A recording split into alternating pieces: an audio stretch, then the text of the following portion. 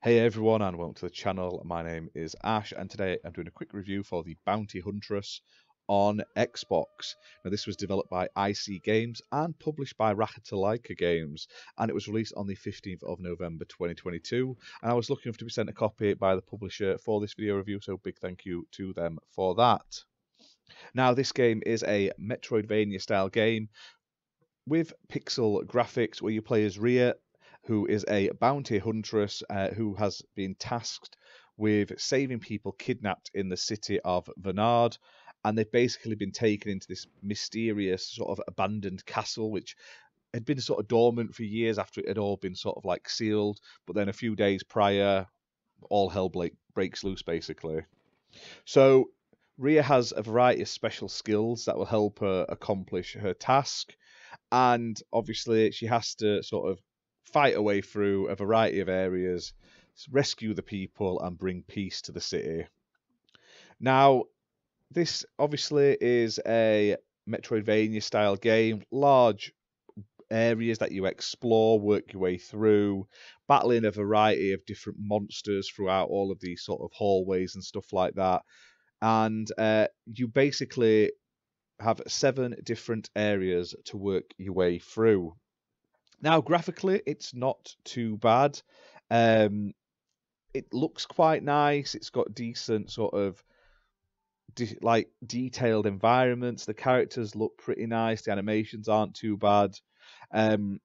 It's not the worst game. I didn't enjoy it that much, and I hate saying that. I mean, I'm not the biggest Metroidvania fan.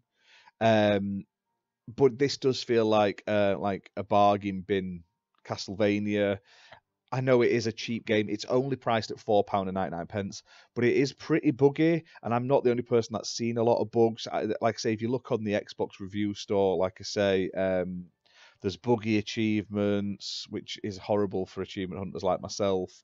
A buggy save system that isn't always working. And on Steam as well, it does have a lot of bugs. I mean, hopefully, like I say, a lot of these get patched out. And it's not game breaking for me. Like I say, I didn't find anything that really broke the game to play. But obviously, glitched achievements and stuff like that are a big no-no.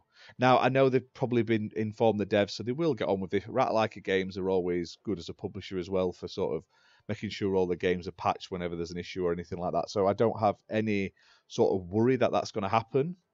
But to me, like I say, it plays okay, and there are a nice variety of environments and enemies.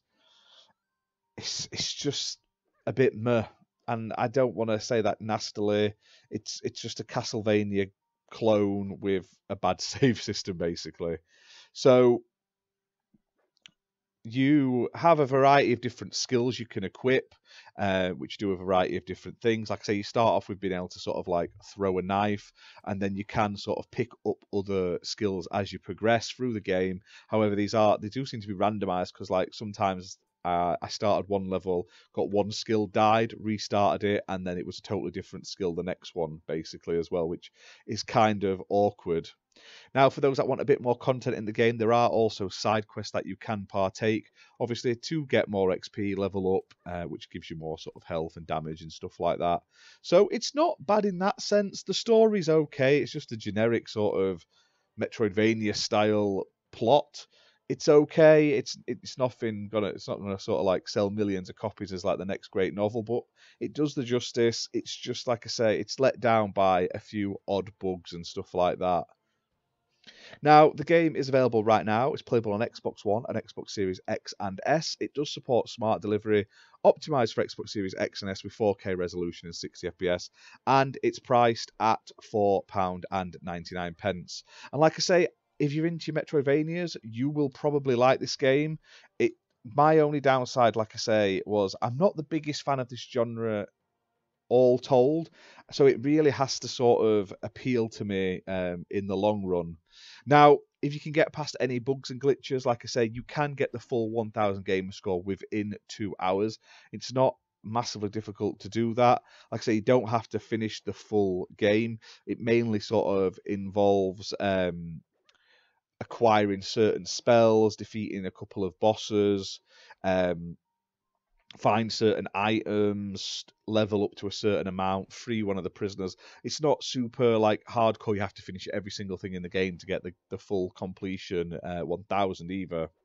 So, like I say, probably check online, have a look at some of the other reviews, check on like the videos and stuff, see if this is your cup of tea.